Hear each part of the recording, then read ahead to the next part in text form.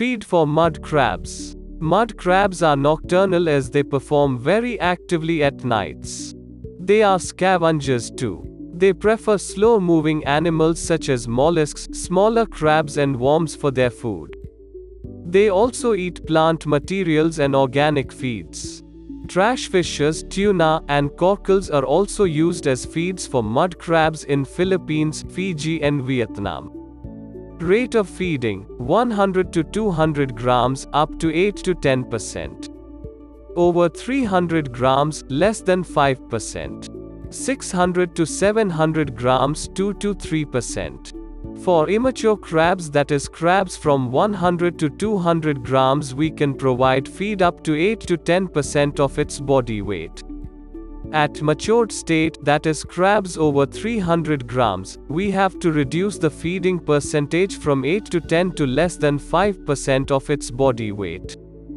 For 600 to 700 grams of crab, we have to feed only in the meager amount, that is 2 to 3% of its body weight. Based on the type of species you are farming, the feeding rate changes. For example, Scilla olivacea needs more feed than Scilla paramamosane for fattening in the system.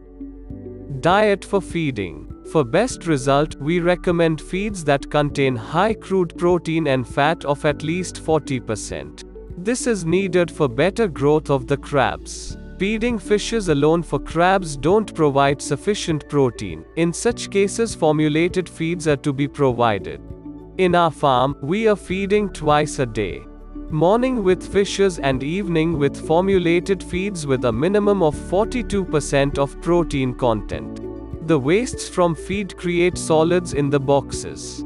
We remove it using the sand filter and it is nitrified using biofilter. If the crab doesn't consume food for more than 2 hours, remove the feed from the system to maintain the quality of water. Identify the crabs which feed well and feeds only at a low rate and provide feed based on its activity.